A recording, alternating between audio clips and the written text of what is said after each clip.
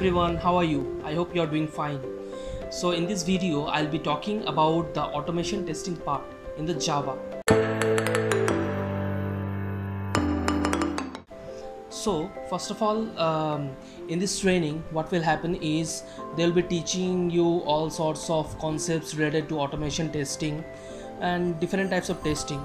So it will begin with the TDD, then your basics of testing, types of different testings which are involved, then STLC, which is the software testing lifecycle, and then they will come up with these Maven projects, which in which they will be teaching you about JUnit 4 and 5. So in JUnit 4 they will be telling about all sorts of annotations that are used and how to write the test cases in this Selenium.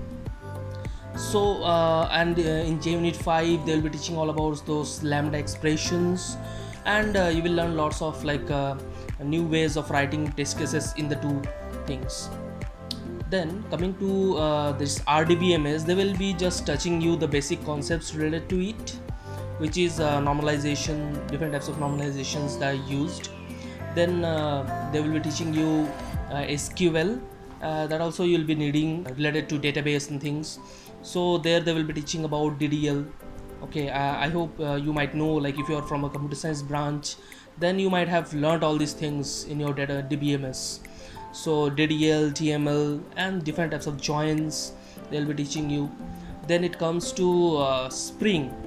So in Spring they will be teaching about this MVC, then Servlets, JSV, all these things. Then they'll be teaching about the Hibernet Concepts, like different types of applications that are created using this Hibernet. They'll be explaining about that. Then they'll be teaching about the Spring AOP, Spring REST API, then your BDD, that is behavior driven development, and different types of tools you will be learning side by side, like Postman, how to use that Postman to run those API test cases. Then then it comes to Selenium automation testing. You will be learning different types of environments for running those test cases that you will be writing there. For example, TestNG. Then you will be learning also about the JMeter tool. Then they will give a very brief explanation about the JavaScripts that you will be that you might use writing test cases for testing this UI testing and all. Then coming about the Tollgates, that is very important. Most of them, like many people have asked me about the Tollgates, what happens, like what type of questions they'll be asking in Tollgates. So I'm like in the previous video I told about the Tollgates, and in the Tollgate one, as I already discussed in my previous videos, that it will be completely based on the basic concepts of the OOPS and all those things. They'll be taking the Tollgate 1. Once you qualify that Tollgate 1 and you are shifted to this automation testings, as because I'm making this video for this automation testing people, so specifically here in this Tollgate 2 you will be asked about all those JUnit test cases and all those. They will be in the training they will be teaching you all these things. So how to write the test cases in JUnit 4 and all these things stuffs they'll be asking you there.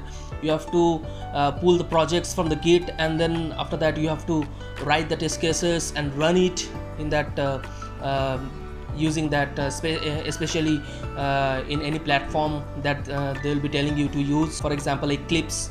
Talking about the Tollgate 3, what they will do is they will give a project, and where you have to different topics will be given.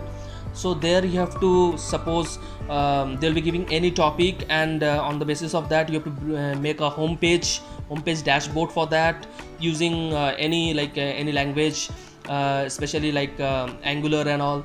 You have to for making that page, you can use that thing. That homepage dashboard should be there, and then registration, so that the user can register there, okay, for that particular platform. Any music, suppose any music web application. So and after registration the user should be able to log into it. And also suppose you are searching for any music, for example, there should be a search bar there. The user should be able to search any music, and then the search results. So in this way you will be making one web application, as well as you have to test all those things, UI testing and all, using both the development and the testing part you will be analyzed on, and you will be tested on. So once you're done with the project, your Tollgate 3, you'll be accessed on the basis of that, how you have done the project, how you have presented it.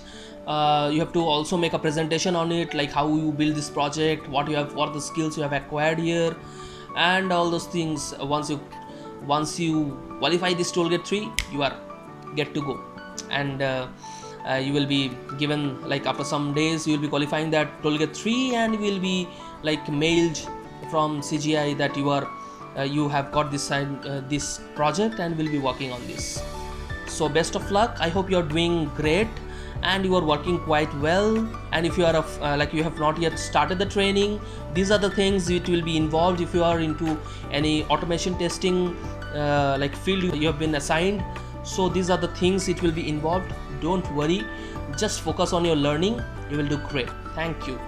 And in the also comment, don't forget to subscribe, like and share my channel and these videos, and keep posting whatever your queries in the comment box.